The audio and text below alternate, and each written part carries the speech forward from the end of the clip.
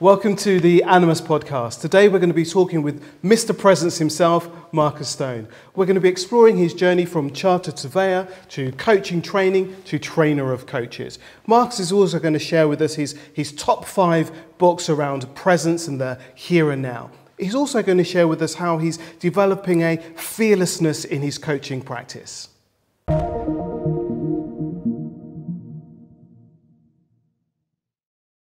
So it's great to have you here, Marcus, and to have those amazing socks with us as well. Well, they're specially here today just for you, Robert. Awesome stuff, brilliant. Yeah. So I'm going to keep them just front and centre. So I know that you're a coach, you're a trainer, and you're other things too. And I'm just curious about how do you manage all of what you do? Oh, that's a really good question. Perhaps we can have a chat about that because it's really uncomfortable. So I've been through quite a transition in the last few years, as you know, and I talk about this on my Presence Weekend. That for 28 years or so, I was a chartered surveyor, 5 days a week in corporate and small property company environments, doing my thing, and really almost from the word go, not feeling any kind of real fulfillment behind the work. 28 years. That's a nice chunk of time. Which is a long time, isn't it? And getting to the stage where really I wondered if... I always felt there was something for me in life, that's the first thing, that there was something else. That I was here for a reason, and I was meant to be doing other work, and I just couldn't... I looked outside myself for it, I could never find it. And I got to the stage where I wondered whether that work ever existed. And then I discovered Animas and coaching.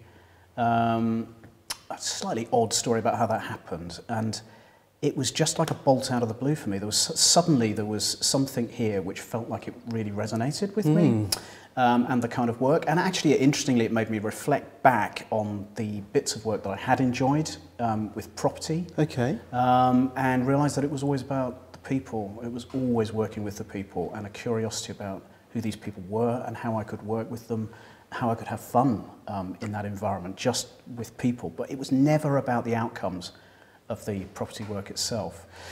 So that, to get back to your question, that's transitioned into, I've kept some of that work, so I gradually reduced that work down.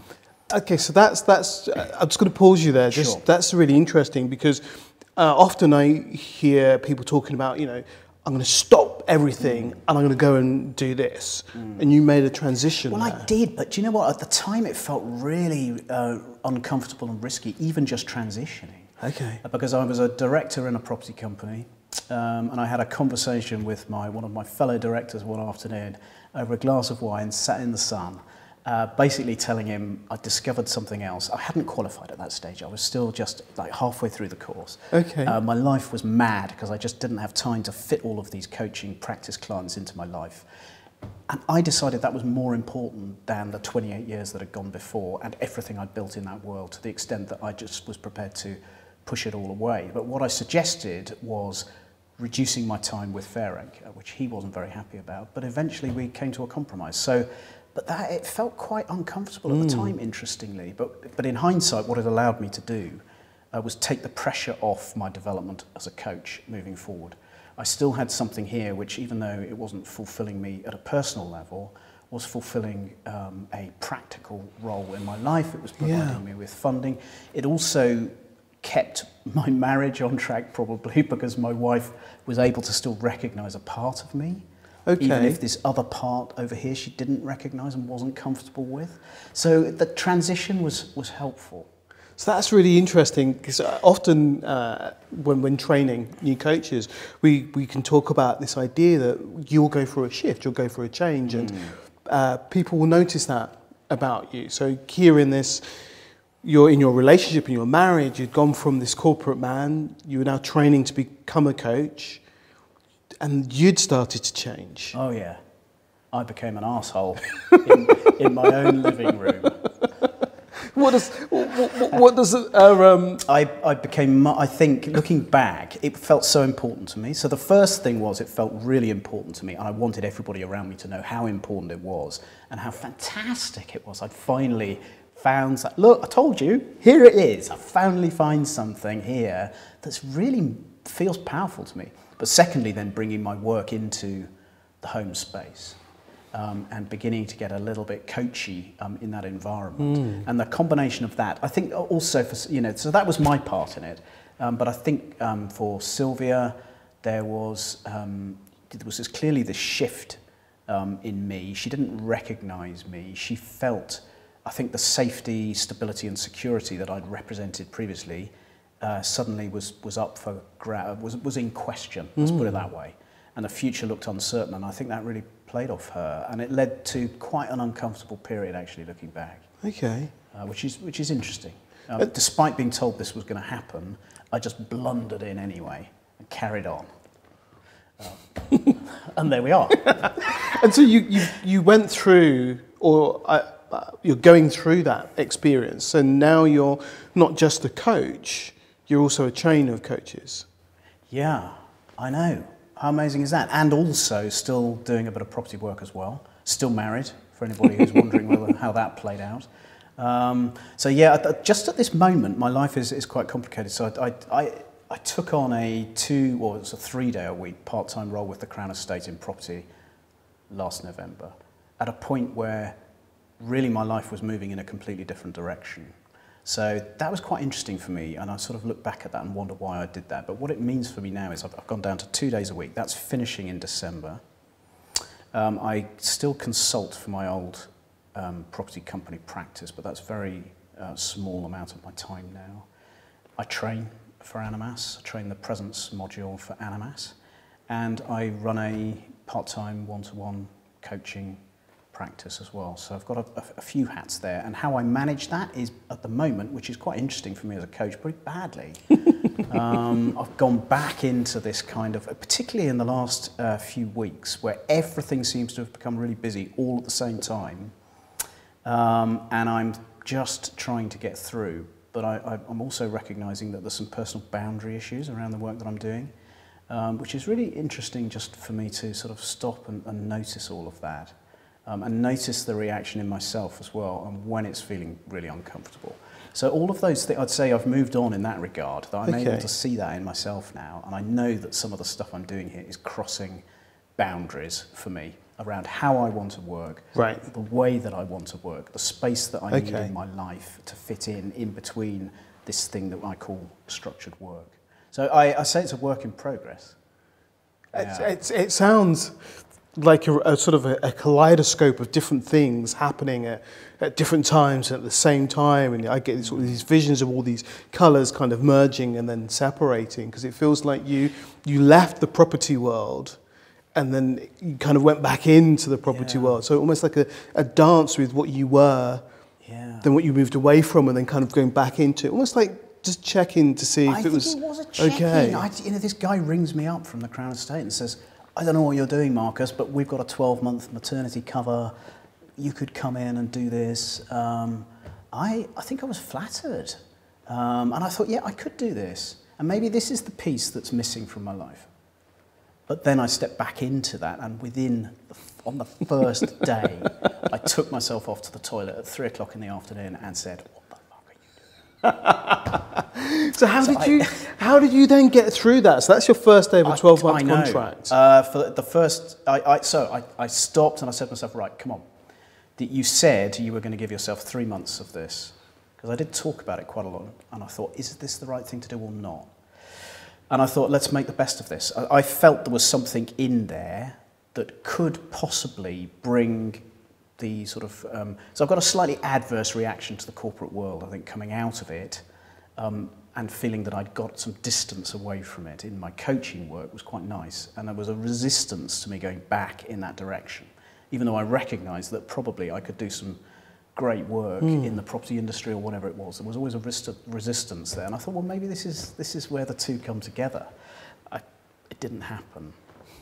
That was not the lesson for me. I think the lesson for me was, no, this is it. This really is time for you to leave that behind and step out and become who you're going to be in this world that you love. Okay, so you train the presence module for Animas. I do. So how did that come about?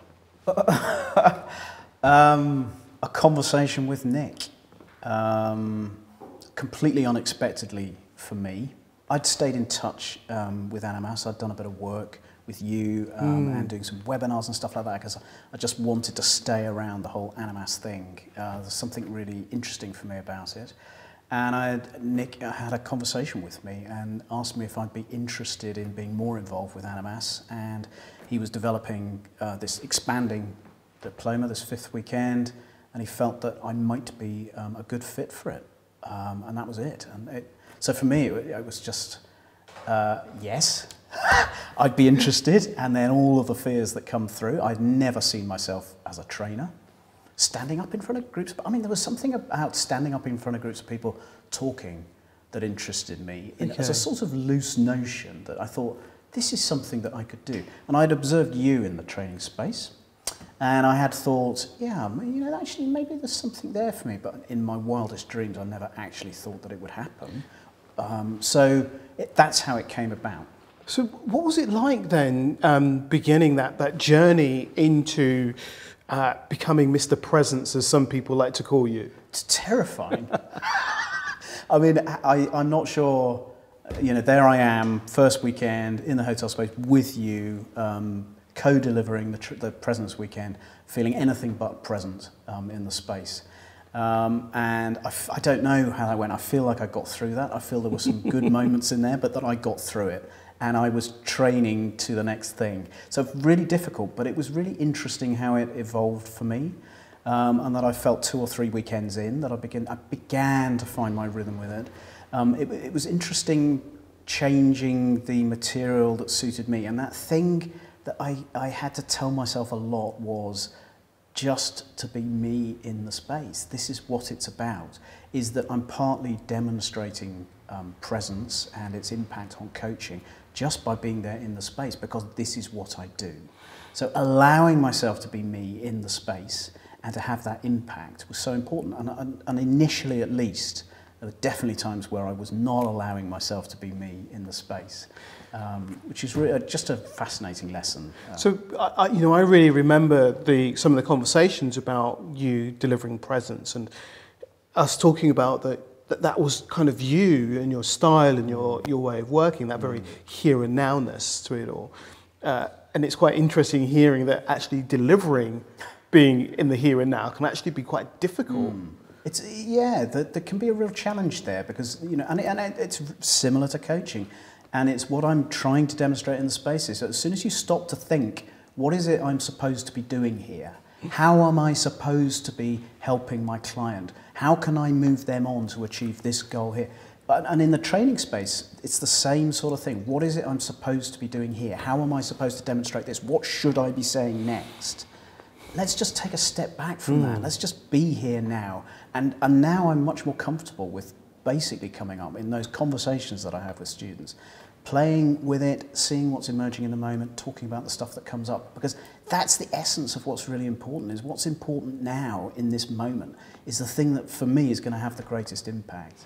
Lovely. And I've spoken with other people about that notion of emergence and how that's the thing that's coming into the space in that moment is the most important thing in that moment, and that's where the exploration lives. And what sort of enabled you or led you to develop that skill to really notice that stuff?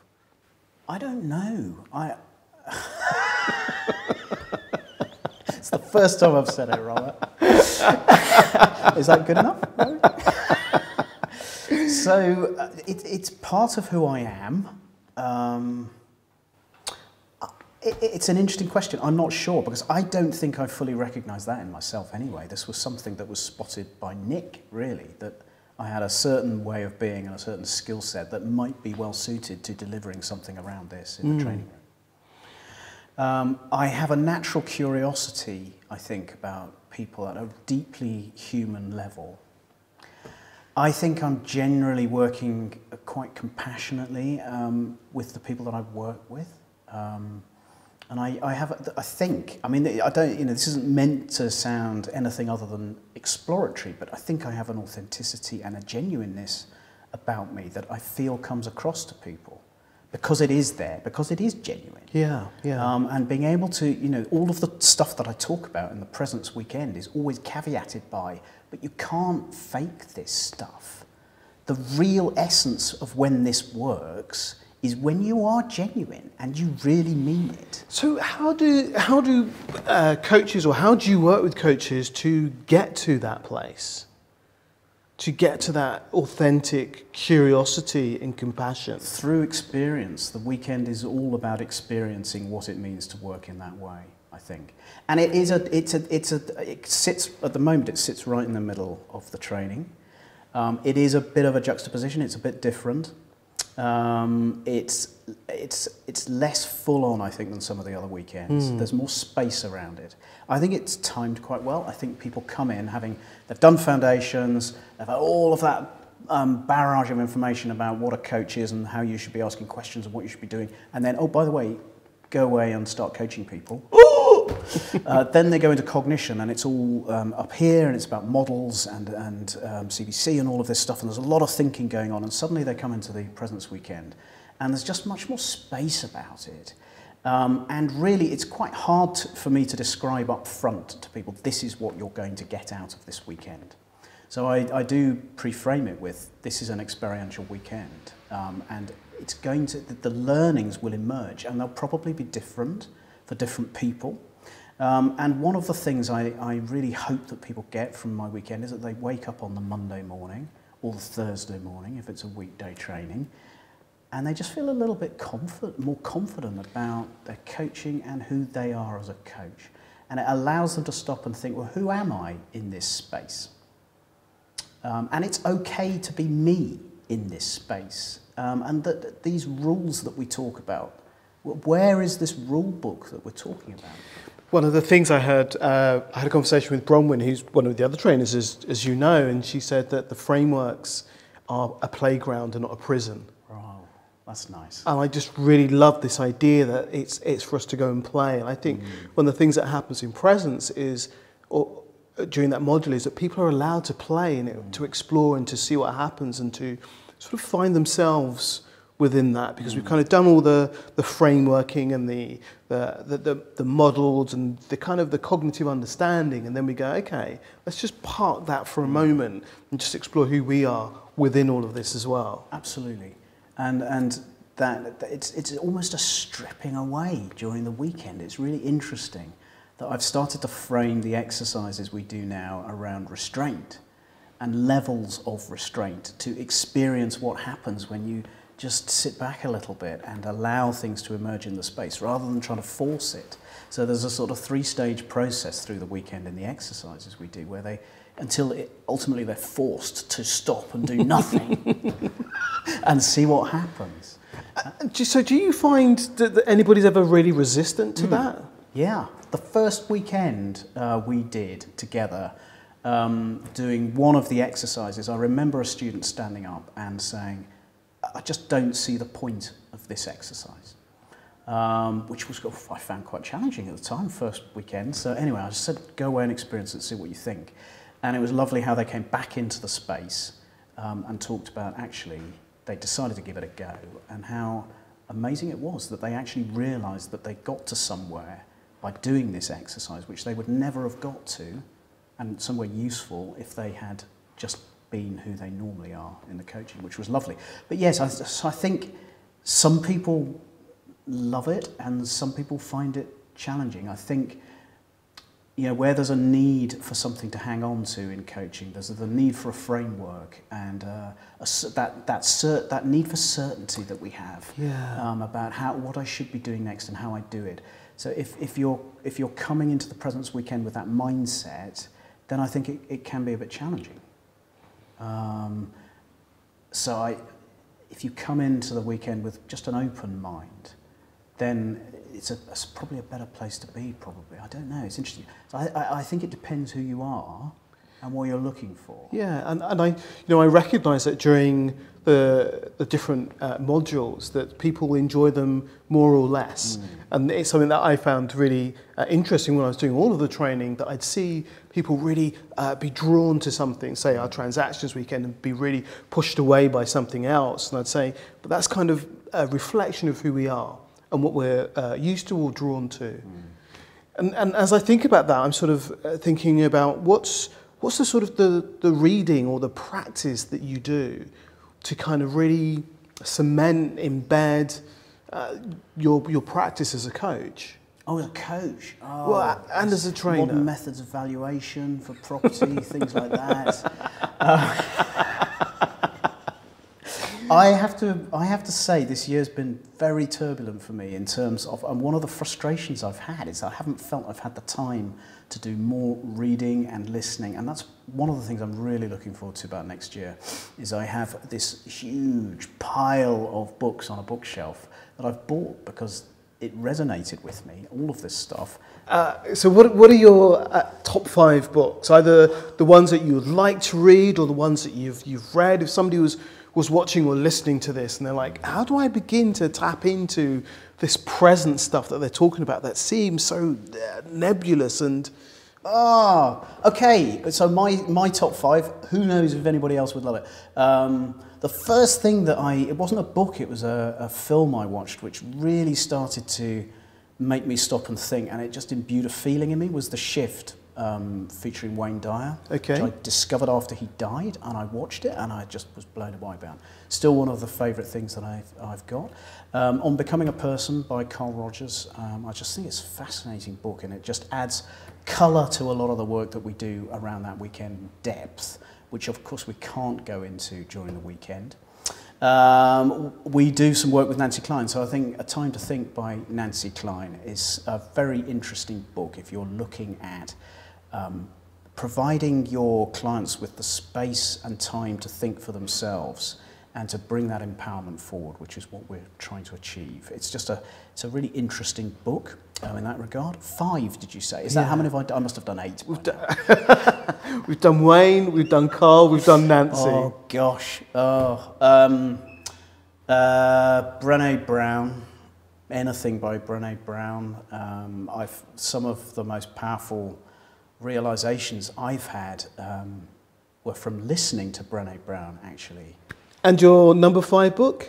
Number 5, another book that really I found beautiful and shifted stuff for me was Irvin Yalom and Love's Executioner. I mean, God, what an amazing title for a book that is. And it really drew me in. Yeah, I love that. He writes beautifully, really beautiful stuff. So a part of what I'm hearing there is that there was your own sort of personality and way of being, and then supported by your reading and your practice to sort of create you as the coach that you are now and the trainer that you are, that's able to sort of just stay in the space and be. And I'm wondering, how do we help coaches to just allow themselves to be coaches instead of kind of forcing being a coach? That's a very good question. The answer to that is, I'm not entirely sure. I think there's ways that we can help, but I think unless, it's the same with everything, unless you as the coach start to recognise this. For me, it's about getting out of your own way. Yeah. It's about starting to notice when you're not being yourself in the space. So I talk a lot in the weekend about what it is that we bring into the space with us as coaches that pollutes the space. And so it's an awareness of all of that stuff. And I think for me as well, there was this lovely realization around coaching that actually it was okay to be me for a start, that I didn't have to try and be somebody else. So I'd spend a long time in a world where I felt, rightly or wrongly, that actually I had to be somebody that I wasn't in many different situations. And it felt here that I didn't have to do that. So for me, it was a relief. But then it was reliant upon me giving myself permission to be able to do that, step out of my own way, put my own fears and limiting beliefs to one side in that space, and just trust that the person that I am was enough. And I can't explain it any more than that. I mean, obviously, I still have, like all of us, those moments where, you know, before a session or during a session, I'll find myself out of presence and, you know, either worrying about what's happening in the space or maybe thinking about something that's going on outside the space. But I'm better able now, more resilient, to be able to pull myself back and refocus into the space. So a lot of it is about awareness, I think. Yeah, I was just about to say that. There's something about how do we grow our awareness, and for me, part of that is that self-reflection. So reflecting on what we're doing, so we can notice what we're doing and how we're being, and in that noticing, we can feel when we're pulled out of that present space. Yeah, and there's a lot of work that we can all do on self-awareness, isn't there? And I usually do a slot during the weekend on what it is we might do to help ourselves become more self-aware as coaches. Yeah. Get some fascinating answers. Naked roaming was... Naked roaming? Yeah, naked hiking was one of them. And I thought it created a huge laugh, obviously, but I thought, wow, actually, that would teach you a lot about yourself. Putting yourself out there naked in a public space. I know there are some exhibition artists that do that sort of thing. It'd be interesting to sort of naked exhibition coaching. That's naked coaching. That's a whole... Wow, you could be the naked coach. How about that? You might be truly present. I'm not sure your client will be. That's a whole another pathway that we could go down. There's a niche. But before we sort of travel down that road, no, I need to get this down now. So you were one of the hosts at the Animas Summit, and you did the social impact panel. Yeah. And I'm just, you know, how did you find being at the Animas Summit? How did you find working with that panel? Oh, I loved it. It's the third summit that I've been involved with now. I mean, there's an interesting thing about presence, actually.